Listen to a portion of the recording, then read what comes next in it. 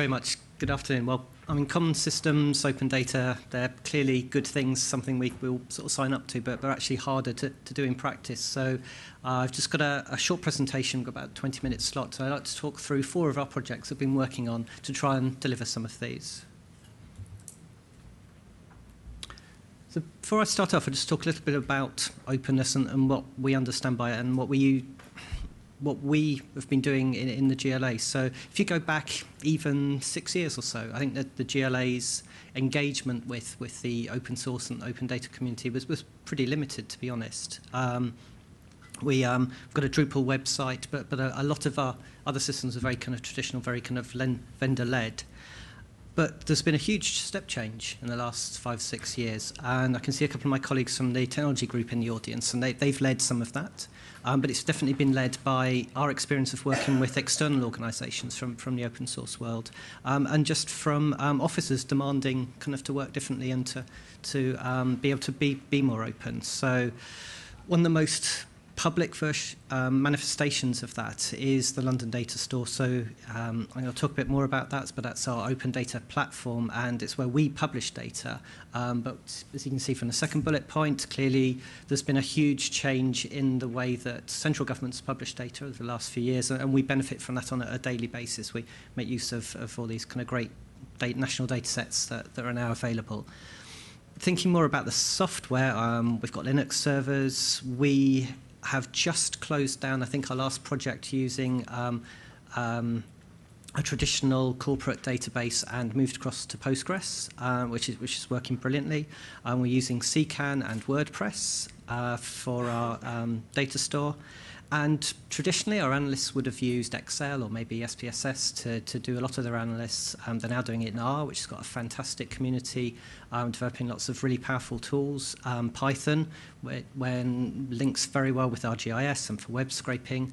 And then when we're starting to get into the world of really big data sets, we're starting to use technologies from that community like Clojure and some of the Apache stack. And that's us benefiting from it. But I think one of the principles behind open source is that exchange of knowledge and experience. And we're also starting to actually contribute back. So some of our models are up on GitHub. We commissioned a project called My London, and that's all been made open source. And we benefited from some of the national data store work, so data.gov.uk, when we came to do the London data store. But then our work has been used by Leeds and in Amsterdam. And some of the work commissioned by Leeds has then benefited us because that allows us to deliver pages that are more responsive, work better on tablets and phones. So you've got this kind of circle of improvement and benefiting from each other. And then finally, the city modelling platform we're going to talk about, working with a company called Mastodon C, and they've benefited from open source software as their starting point. But all the work they're going to do with us then gets published back on GitHub and is available for other cities to benefit from. So the London Data Store launched in 2010, and one of the drivers behind it actually was the transparency agenda. So if you think back to the headlines back in 2010, there were lots of issues about MPs' expenses and duck islands and so on. And the mayor's response to that was to say, well, I want to run the GLA in as open a way as possible. I want to be as transparent as I can be and publish things proactively, not wait for freedom of information requests and journalists to probe us, but actually be proactive and put stuff out there. It also came at a time where our analysts were trying to move away from very traditional standard monthly reports to actually publishing the raw data and letting other people do their own analysis and draw their own conclusions rather than just being able to receive the official kind of party line on things.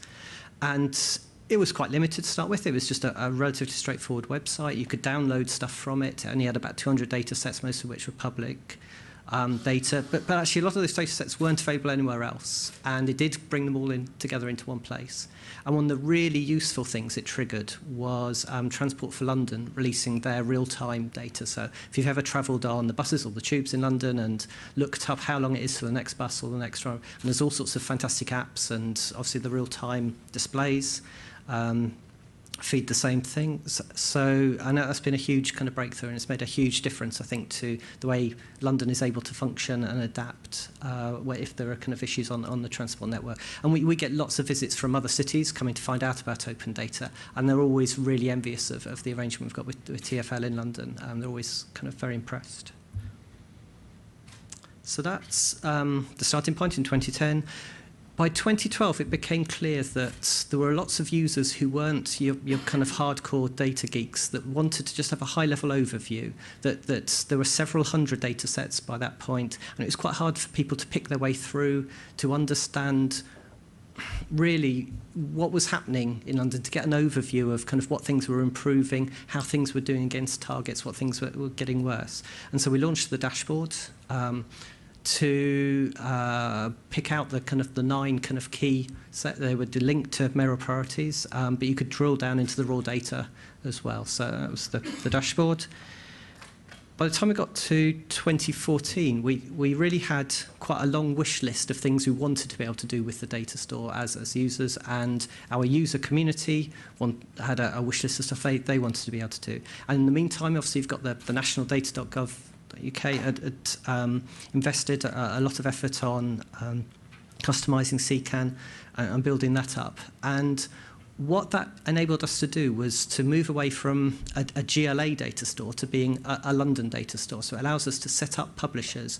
So organisations like the boroughs, like the Lee Valley Park, Olympic Park and so on, can have their own area and upload their own data without messing up everyone else's data, and really kind of transformed the way that the website works. It also made it much better for users, because by that time we had 1,600 tables of information, so there's a lot to search through.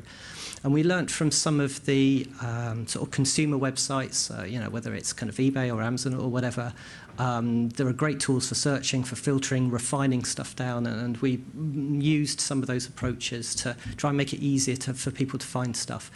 Because one of the things we find is that the people looking for data, for using the data, aren't necessarily the same people who publish it. So you might publish it, you might have a very specific discipline, you're trained to use specific language, and the person needing to answer the question may have come from a very different background, and so they may be using different words to find stuff. So that's quite a non-trivial task, and it's something we spent quite a lot of time trying to improve on.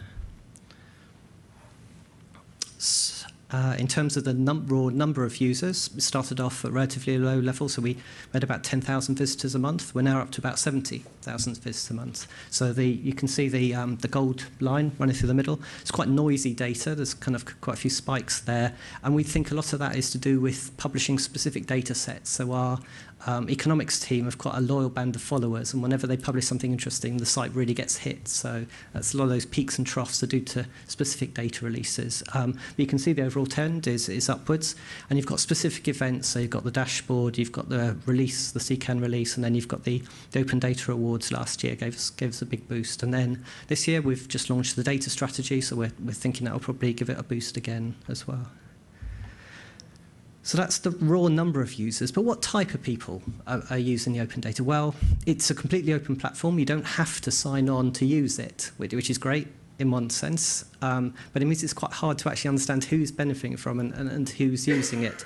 So we have a community of people who communicate with us regularly and ask questions. We've done some opinion-based kind of research, but also we've got a group of about 5,000 organisations who are registered, and they benefit because they're able to track data sets and see when there are updates, and have extra functions over and above someone just visiting the site. And then from that group, we've done this very sort of simple analysis here. So a lot of the users are London boroughs, as you'd expect. So they're working with their own data, and they come to the London data store to see the context of what else, how is their work, how are their services in context with the rest of London and their neighbours. The other are people who are registered with their private addresses, but actually from our other research, I think a lot of those are researchers and academics, so the blue bit in the middle would probably be bigger than it really is there. It's great to see voluntary sector using it, but what we're really interesting was that purple bit at the top, the private companies. So the London Data Store is genuinely helping private companies deliver services, and it's part of their business model. And in some cases, they might be app companies or web companies. But in other cases, they're consultants and analysts. So they might be advising developers or all sorts of other kind of specialists. And they have their own data sets doing their own analysis, but they're using data from the London DataStore as context and as part of their analytical kind of process. So it's a genuine part of helping London's economy, which was not really foreseen right at the start, but is clearly something that's happened. So you made improvements for people publishing data and being able to find data.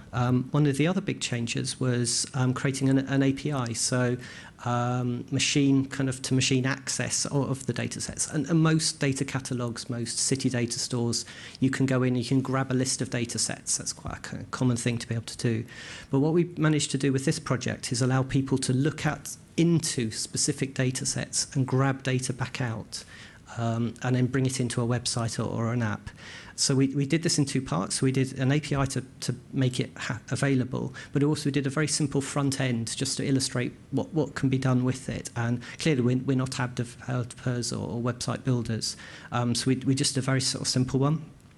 And there's quite a big problem in London of people either moving into London for the first time or moving within London and not necessarily knowing where's the best place, most suitable place for them to live. If you've grown up in West London, you may not know much about East London. If you live in South London, you may not know much about North London, and so on. And there's lots of fantastic information on the data store. So as well as all the house price stuff, there's crime, information about schools, open spaces, public transport, but it's all in different tables. And what we want to do is get to a point where someone could click on a map, it goes into the data store, grabs the right information for that area, and brings it back in real time and presents stuff. So that's what we did. And allows people to choose what their priorities are, because if you've got kids, you might be interested in the schools and the parks. If you haven't, and you haven't got a car, you might be interested in public transport. So it allows you to kind of filter and choose the things that are important to you. And then it presents the information back instantly. And we keep the tables behind it up to date so that you're getting the most kind of recent picture you can. So that's our kind of sort of work on open data. The other kind of next big piece of work has been on predictive modelling. So we've got some very bright people who I work alongside who look at population projections and look at economic models, look at what London's energy use might be like in 30 years' time, and all sorts of different modelling. And traditionally, they've done stuff on Excel spreadsheets, which has been great for them because it gives them complete control over the models. But it does have limits. It doesn't scale very well. It's quite hard to have good version control. And so we started looking around, and there are lots of custom solutions out there, but they're very much black boxes. So they're supplied by vendors, and you can put stuff into them, you get stuff out. But it's very hard to control the models and really kind of understand what's going on and really adapt it. So they didn't quite work for us. Then there's some really beautiful, visually engaging city models out there, kind of 3D fly-throughs and stuff that look fantastic. But again, for the hardcore analysts, they didn't quite have the tools that we wanted. So we've been working with a big data specialist, some funding from Innovate UK, to build our own system that allows the modelers to create the models and to adapt them and to link together and to explore them. But then it allows the policymakers to tweak some of the inputs, because they don't want to get into the equations, they don't want to get into the nitty-gritty. What they want to do is to try out different inputs and see, well, what are the outputs. So you look at these different projections for population or jobs or transport, how does that affect your energy demand and so on, and explore different scenarios in it. So you're working off the same data, the same models, but you've got a different view of it. And then for the public, really, they don't want to get into the equations either, but they want to be able to explore some of the kind of key outputs and understand what City Hall's considering doing to them over the next 30 years in all sorts of different ways. So that's our solution. If you want to search it, Witten will come up, and please do have a read.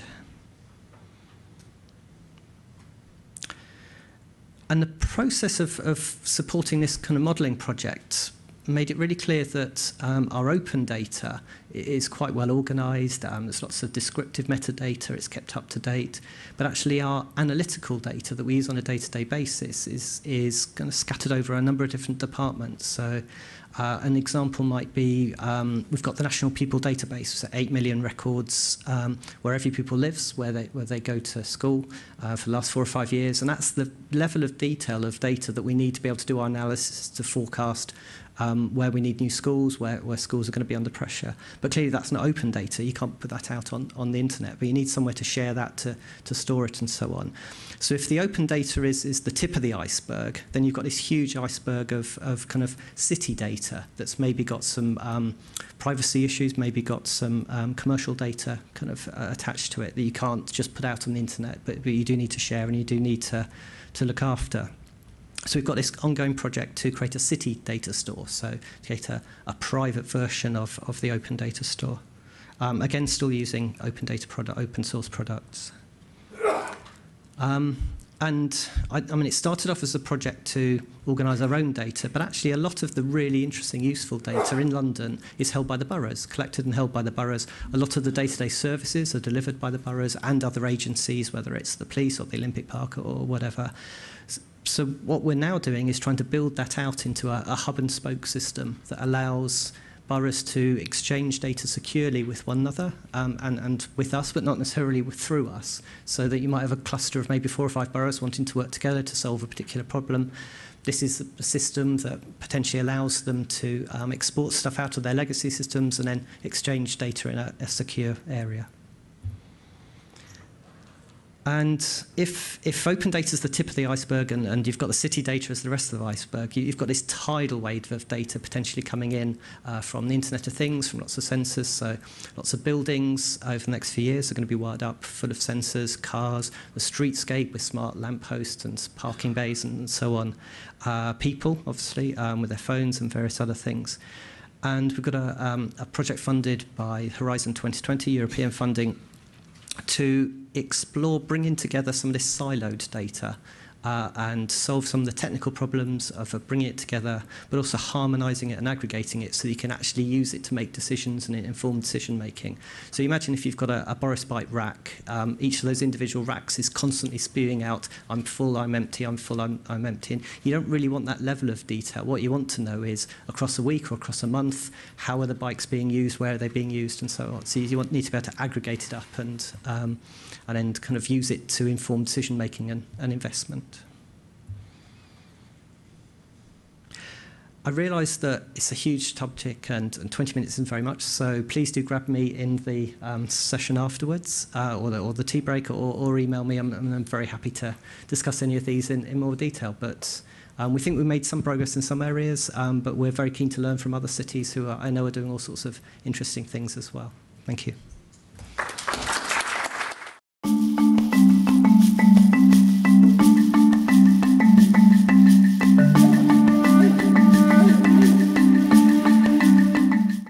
Very much, Paul, and I guess if I could just kick off with a question, and you mentioned that the whole open data movement really started with the transparency agenda and things like the MP's scandal. I think that's probably true of many local authorities as well.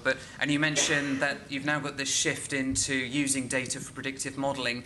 I guess I'm wondering what's been the experience of trying to take either councillors or GLA members or policymakers with you on that journey, so from a mindset of transparency to actually now data can help you make definite decisions about what policies you might want to implement? I think it really varies. Some of them definitely get it. So there have been lots of projects led from the environment team, for instance, where we've been looking at smart urban drainage and all sorts of green roofs, all sorts of things. So I think that side of the GLA really kind of got it. Other sides, I think, probably haven't yet, but if we can provide a few case studies of the benefits, then I think that'll definitely come. I mean, that's the key for me, I think, is lots of people are talking about it, but it's quite hard to put some, financial benefits, but also social benefits on some of these things. And I think the more we're able to do that, then I think it then gets an easier sell to people who haven't come from a data-rich kind of background or a data-led analytics sort of background. Thank you. Questions from the floor, or reflections on your own open data or data analytics experience? Yes, gentleman at the front, if we can have name, organisation and a brief question. So my name's Andrew Coote.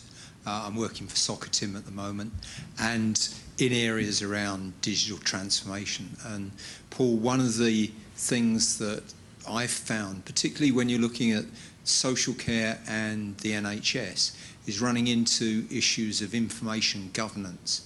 So for instance, you know, the ability to be able to share an address where the NHS data architects regard that as being personal information.